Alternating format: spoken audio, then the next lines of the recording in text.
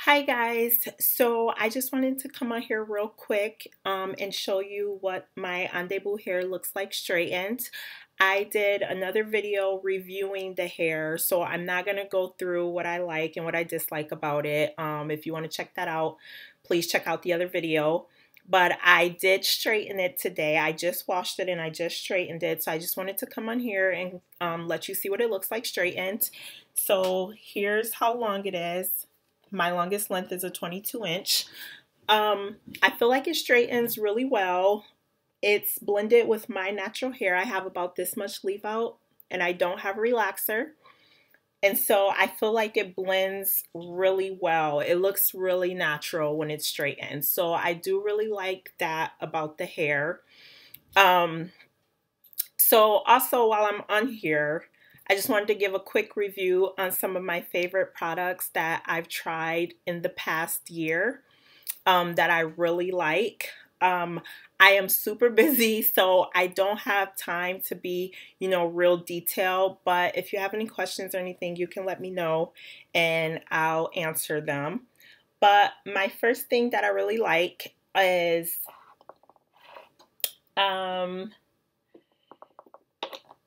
my Dose of Color lip products.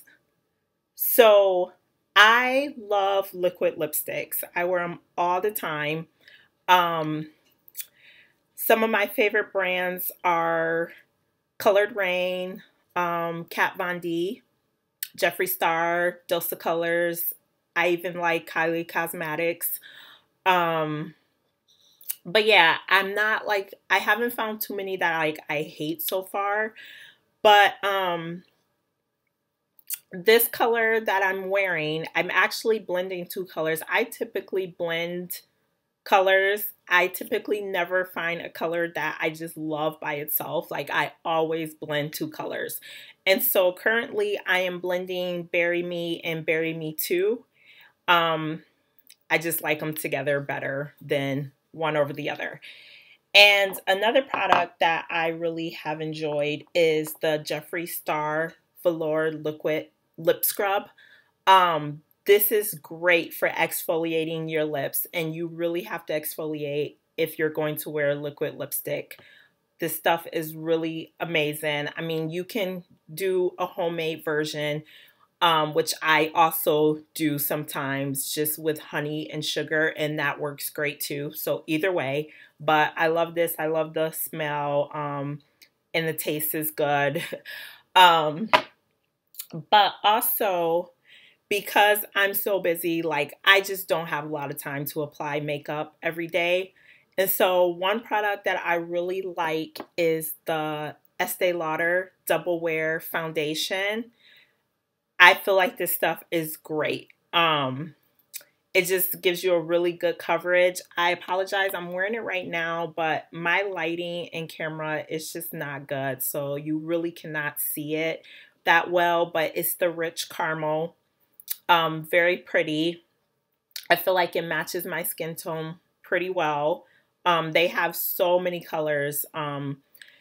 So it is pretty easy to find one that really matches. You might have to mix two. Sometimes I do mix two. I mix this one and I mix one that's one shade darker.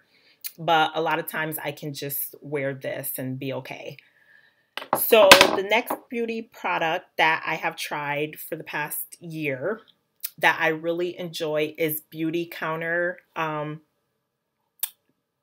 skin products. So one of my classmates kind of introduced me to these products and I love them. They're supposed to be safer for your skin, and I can already tell that they are safer for your skin. I have very sensitive skin. I cannot use a lot of different products. I will break out. I get really itchy. But I have been using this for about a year now, and it is awesome. So I use the Nourishing Cream Cleanser and the Nourishing Day Cream and the Nourishing Night Cream. And these products are amazing. Like my face does not itch after them. And actually I have been having less breakouts.